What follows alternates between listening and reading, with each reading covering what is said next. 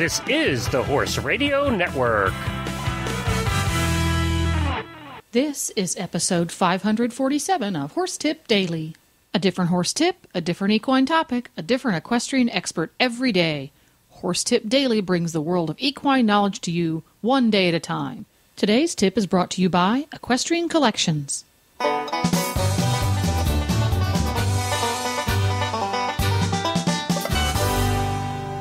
Hi, Coach Jenn here, and thanks for tuning in to Horse Tip Daily. Today's tip is from me, Coach Jenn, and my good buddy from the Stable Scoop show, Helena B. We'll be getting together every so often to chat about those nifty little tips that pop into our heads at odd times and then just smolder right there in the back of your mind, causing focus deficits during working hours. Today's random tips are on taking care of your horse's clothes. But first, a word from our sponsor, EquestrianCollections.com. The equestrian's favorite trinity of fourth quarter shopping opportunities is upon us. Winter weather, winter show circuits, and winter gift giving. No worries. Just surf on over to EquestrianCollections.com. There, you'll find an astounding array of name-brand blankets and outerwear for winter weather, splendid show clothes for winter circuits, and innumerable goodies for gift giving. EquestrianCollections.com, bringing the whole universe of equestrian shopping to your fingertips. Now, enjoy today's tip. And Helena B.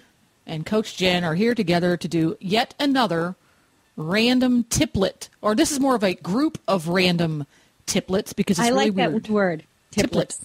Yeah. I like making up our own words. Yeah, it's a tiplet. You know, one of my other favorite words is buzzle. Ooh, what's a buzzle? I don't know. I have to put something behind it, but I just like the word. Buzzle. So if there's something that you buzzle, it's like, I don't know. Buzzle I don't is know. good. If you're listening out there and you can come up with a definition for buzzle, let's hear it. Post it on our Facebook page or send me an email at helena@horseradionetwork.com. I want to hear what you think the word buzzle should mean. How's that for a tangent? Can you say ATD? That just rolls off the tongue of buzzle. That could have so many meanings. That's fabulous. All right, so tiplets today is what you find on the Horse Radio Network shows that Coach Jenn and Helena B are going to talk about. Tiplets. That's right. Here we go. And we're doing what? Blankets? Today there are blanket tiplets. One of the things that many horse caretakers and horse owners deal with is once you start blanketing in the winter, what do you do with the blankets when the horses aren't wearing them? What? Okay. Okay, you're using them. You can't very well put them back in the trunk because you're going to put them back on 4 hours or something. Right. You hang them on the door. You hang them on a piece of baler twine. You buy exceedingly expensive racks, things like that. But what tends to happen, especially with a turnout blanket, is they get they develop that armpit odor problem because they spend all of their time either on a horse who is either sweaty or dirty or both, or rolled up in a ball and being slept on by a kitty. Yeah. Mm-hmm. Yes. And hopefully not peed on by that kitty. By a kitty. Or in the case of some barns, being perched on by various and sundry fowl. And one of the solutions we found worked so well for us many years ago when Glenn and I had our own farm was to hang them up by the chest buckles. In other words, you just hang it up. So it hangs completely straight. It's not folded at all so that the air can circulate through a little bit, which is a fabulous way to hang up your blankets. But when we looked at the price of putting up 25 or 30 of those purchased from a store, we went, ooh, that's a little prohibitive because they're not cheap. They make a bar for that that has to be very sturdy because a blanket is heavy when it hangs like that. Mm-hmm. Not going to work so good. So Uber hubby Glenn, the geek of Horse Radio Network fame, came up with this solution. You take a 2x4 and you get yourself about an 18 to 24-inch section of it. We used 18s. And you buy yourself an inexpensive T-hinge from the hardware store. A T-hinge is the one that the portion that screws to the door, or in this case 2x4, is triangular in shape. And the piece that attaches to the wall is rectangular. Okay, so just Google T-hinge because I just did it. And yes, you see them. It's everywhere. They're on doors. They're door hinges. Couple dollars. Yes. And get the one that is big enough that the 2x4, where you attach the 2x4, it's as wide as the 2x4. Get the biggest one that will fit on your 2x4 because you need something sturdy. Mm-hmm. Don't get the cutesy one with the black powder coating. Get the galvanized one. Okay. The cutesy one with the black powder coating is not made of the same metal. It will not hold up. It'll bend. Voice of experience right there. Yeah. We tried this. Like, that's not working. I know. I've learned you got to go heavy duty from the beginning. Yeah. Don't go for fancy. Just go for heavy duty. Go for heavy duty. If you want to get clever, you can paint the 2x4.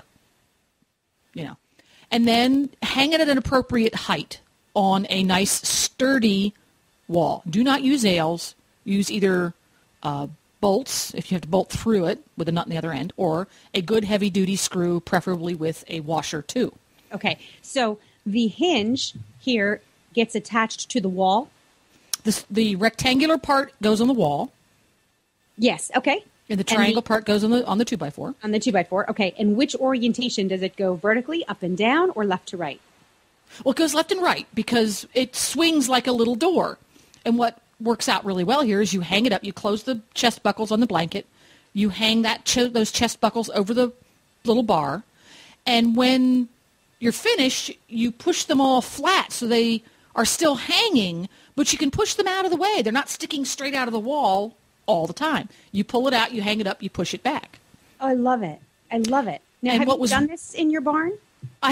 We did this in our barn when we lived in Pennsylvania. It was wonderful. And then to add insult to injury, because we had a lot of, how it is with blankets, they all pretty much come in two colors. Yes. So you get mixed up whoses as whoses, and you label the blanket. But what we also did was we labeled the racks. Oh, I love that idea. So that when Georgina came into the barn and needed to find Thunder's blanket, when they're hanging, it's hard to find the tag that's on them, because usually the tag is on the chest part. If right there it says Thunder on the end of that thingy. Right there's Thunder's, and I can find it more easily. So we labeled them that way. But it was just, and you can hang them in groups, in that they're all lined up together down, a certain aisleway or a certain area of the barn. Mm-hmm. Some stables, the way they're set up, it works well to put like two of them at each stall, because each horse's blankets hang next to his stall, whatever. But it was a very efficient and very cost-effective way to hang up blankets when they were not in use, and keep them as fresh as you can, considering they're hanging around on a horse that rolls in poop on a regular basis. So how would this be, what's the benefit of this method of hanging them versus a blanket bar attached to the stall door? When you put them on a blanket bar, you have to fold them. Yeah, okay, so that makes them stinkier. And it seals in dampness and organic matter that just want to harvest. Yeah, you get the point there. It's kind of like...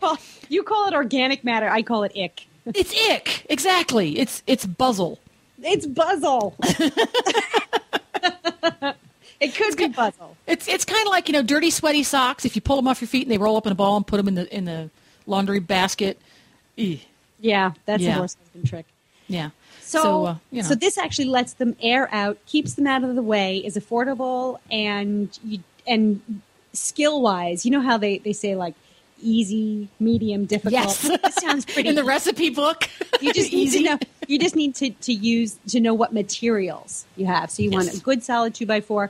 And one of the things that I'm going to suggest in the wood that you choose for this is, if you have some polyurethane or any kind of sealant, it's a good idea to slap some of that on your wood, because the blankets are wet, and the moisture will transfer into the wood. So if you want it to last as long as it can, just seal it up. Seal it up. Paint it with a good outdoor paint. If you love colors, like at the barn where Beaker lives, they would be painted pink, I'm sure. Yeah, they would be painted pink. And they have, one of the things that we used in our barn is deck stain. Awesome stuff. That is the most sturdy, wonderful product ever to go on a paintbrush. So it comes with more options because, it's really for residential use, but it's sturdy outdoor stuff. So, go to the deck stain and paint section. Yes, deck stain and paint. Having grown up in a very, very old home with wooden floors, most of the floors were painted with this type of product. And they do come in a lovely variety of colors, the deck paints. Yeah, yes, they do. That's a good idea. Deck paint, another friend at the barn. So this is the T-hinge solution for hanging blankets. You betcha. When they're not in use. Yeah. So that's tiplet number 1. Tiplet number 2.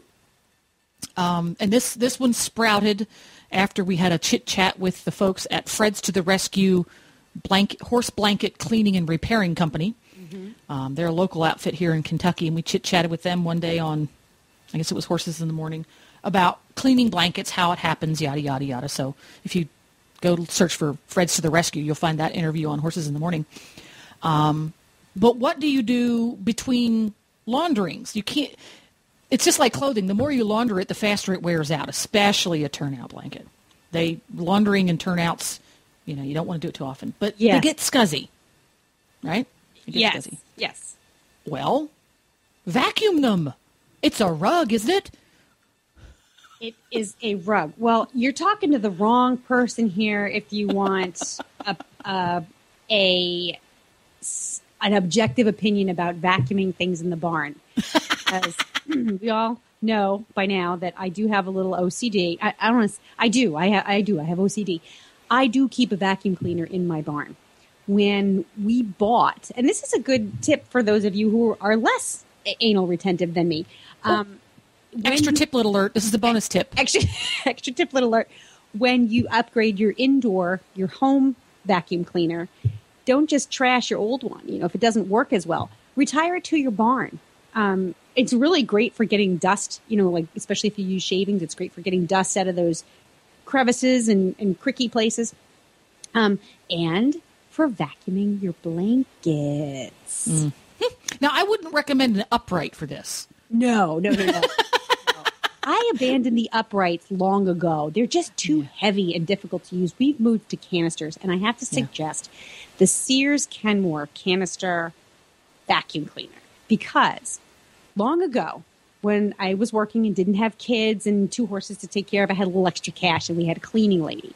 And she obviously cleaned a lot of houses, and she said that the Sears Kenmore canister vacuum cleaner was by far the best vacuum cleaner for its price range. She said it just lasted forever. It did a great job. And ever since then, we've been buying, Sears Kenmores. And we get one every 5 years or so. Mm-hmm. Do we need to get one every 5 years? No. But again, there's that OCD. Mm-hmm. So anyway. If it can't suck up a spider from 20 yards, it's not good enough, is it? No. No, I know. I can't even.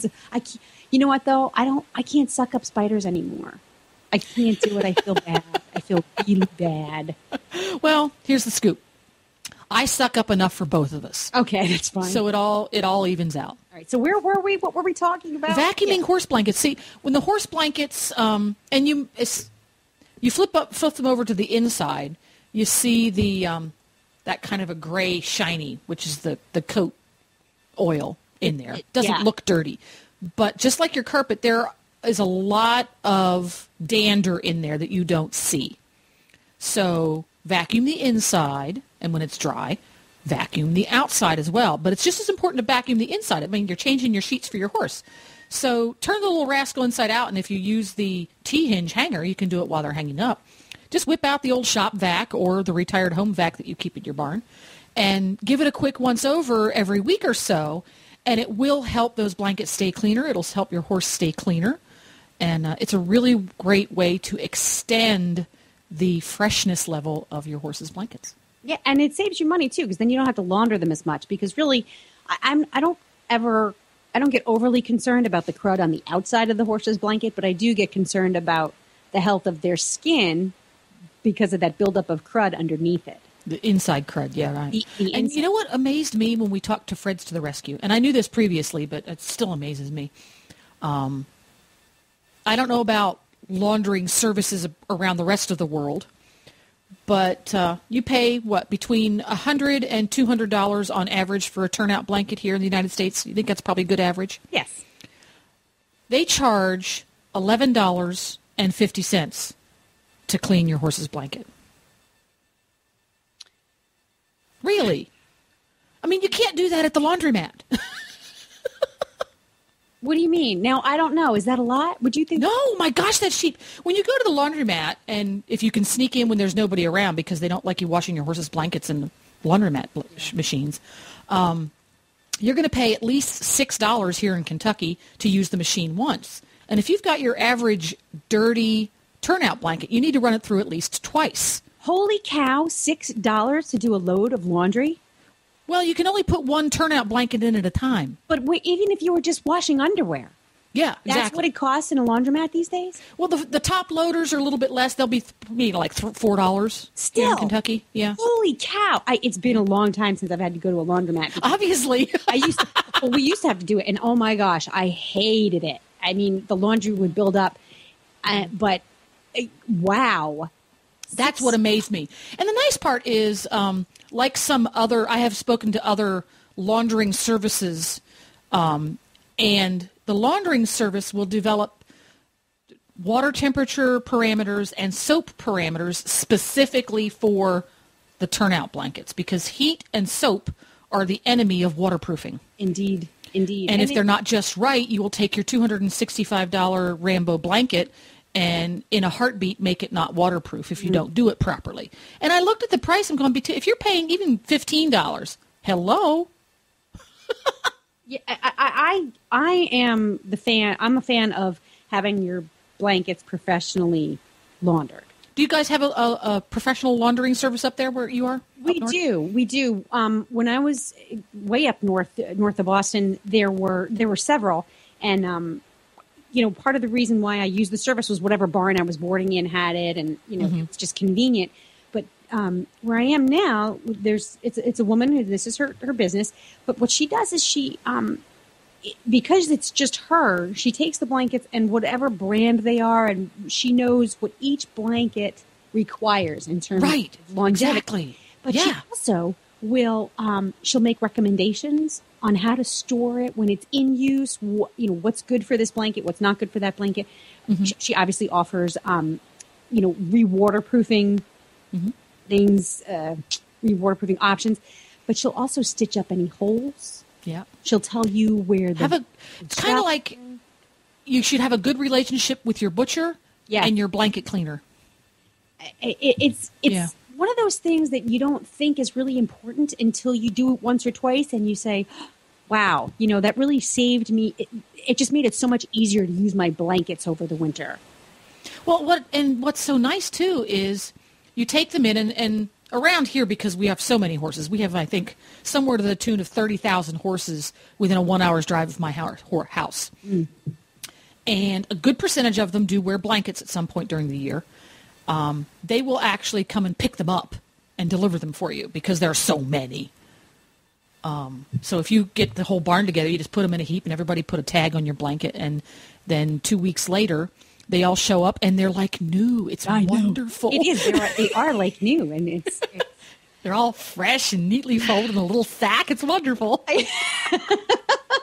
anyway, the tip being, vacuum them in between. And here we are talking about getting them cleaned. But vacuum them in between because that really does improve the chances of your horse's coat and skin staying healthy between launderings, and it will also extend the longevity of your blankets as a whole. So, yeah, and it takes 2 minutes to do. You can use a shop vac or you can use a retired house vac. Yes. Yep, you got it. So that's tiplet number 2. Tiplet. And we have one last tiplet on today's random tiplet session. Not everybody has the ability to have racks specifically designed for holding blankets to dry. It's just the real world, and some people don't have that option. I remember many, many years hanging wet blankets over cross ties. Just close the cross ties in the middle and hang the blankets over top. Oh, yeah, yeah. But very limited because the air circulation is only on the exterior. The inside, it's hanging over a line. Mm-hmm. I just discovered this one last week, and I'm going, wow, where was I all my life? I threw Beaker's blanket over a string that I had pulled across the aisleway of my grooming area. And I go, okay, only the outside's going to get dry here. So I took my saddle rack. I have a foldable saddle rack. Mm-hmm. And I parked it underneath so the foldable saddle rack was inside and it held the sides like a little pup tent. Mm. So that the air got inside and outside. It was wonderful. And then I thought, well, you could do the same thing. Just take a stick. Yeah. Stuff it in there. So you create a pup tent effect in the middle so that you get air on the inside and the outside. Because in the winter when it's cold, it takes a long time for these things to dry. It does. It does. So you can maximize the airflow. That's even better. This is a variation on that theme. What I did was where I have my cross ties and my aisleway, there is a beam that goes across the top of the aisle. Now this only works if you have this beam, and it could be in your tack room, it could be in your aisleway. But what I've actually done is I've hung harness hooks at the top there. Mm-hmm. So they're about 7 feet high, or 8, whatever. 10 feet is my ceilings. And there's 4 of them. 5 of them. This is a good way to get airflow through several blankets at a time. So what I do is I fasten the buckles, the chest buckles, mm-hmm. and I hang up the really wet blankets there. So it allows all the water to drip down. Good. Now, obviously, you know, this is taking up some barn space. But what this allows me to do is they hang up, they drip down. I let the outsides dry, or get fairly dry. And then all I have to do is literally flip the neck. Grab it at the withers and give it a tug, and it flips itself inside out. And it flips itself inside out, and you don't even have to unhook the buckles. Yeah. So basically, it flips itself inside out, and therefore the air gets to the other side. So your harness hooks where you hang them are in the center; they're not against the wall. No, they go across the aisleway. So this is the smart part: is that when you put them on the wall, the blanket will be hanging up against the wall, really limiting things. But by hanging them basically down the center of the aisle or across the center of the aisle, you've really maximized the surface area exposed to that air. That's see, we got 2 tips in one right there. We got 2 tips in one. And the good thing is now, what makes this particular configuration really work is if your barn is set up to capture the breezes. So my barn doors capture, we have a westerly breeze. And and I think most... That's because you live at the beach. No. There is a natural breeze in most barns, and to be honest with you, if you're in a really old barn, your doors are probably oriented to capture that breeze. Yeah. Any barn built before 1950 is going to be pretty much oriented. That's awesome, though. You slide open the barn doors on a nice day, and Mother Nature sweeps it for you. Exactly. So when my blankets are really, really wet, especially my turnout sheets, my waterproof turnout sheets, they dry so fast. That's a great idea. Put the hooks in the center. So yet another option, we have T-hinges to hang up blankets. Mm-hmm. They're convenient and get them out of the way to let them air. If you really need to maximize drying, you can put those hooks right smack in the middle of the aisle. And if you're... And they're high enough out of the way so they don't... And if you're vertically challenged, get this, if you're vertically challenged, use a tack cleaning hook, put a screw eye in the ceiling, a string across the top, and you can use it like a pulley, drop it down, hang it up, and pulley it back up if you're for vertically challenged folks. I actually keep a step stool in the barn with the little hole. With a little hole in the top, like the handle inside, in the because I like to hang my hay nets up high enough, at eye level for my horses. So I do keep a step stool anyway, and it's actually extremely handy. So you can either add that pulley method. On that. So you need a hair dryer in the barn, you need duct tape, and you need a step stool. Okay, got it. Exactly. Yes. Boy, we have so many tips in one day. It's just astounding. So those were the 3, right? So those were the 3 blanket tiplets: the T-hinge, the vacuuming, and the hang to dry on a line, place saddle rack, pup tent, sweat scraper, harness hooks. Yeah. Sweat scraper worked great. Use a harness hook or a tack cleaning hook in the ceiling if you really want to hang them in the middle, because that's what your option is. Yeah. Awesome Possum once again, and we're going to run and let our listeners get on with their lovely day. Hopefully they're going to go out and ride the pony. That was just so much fun. To listen to all of my tips, just go to horsetipdaily.com and go to the Experts drop-down menu on the left. You can also stop by the Horses in the Morning show at horsesinthemorning.com, where I am mostly behind the scenes taking listener calls and making an occasional snarky comment to help keep Glenn and Jamie on track. Helena B. can be found every week over on the Stable Scoop Show, providing insightful commentary and delightful suggestions to the horse world. Just surf on over to stablescoop.com to listen to the show. Please stop by the Horse Tip Daily Facebook page and let us know what you think of the tips you hear on the show. It's also a great place to tell us about topics you'd like to hear us cover. You can subscribe to all of the great shows on the Horse Radio Network through iTunes or Zune and get your horse podcasts automatically downloaded to your iPod, Zune, or MP3 player.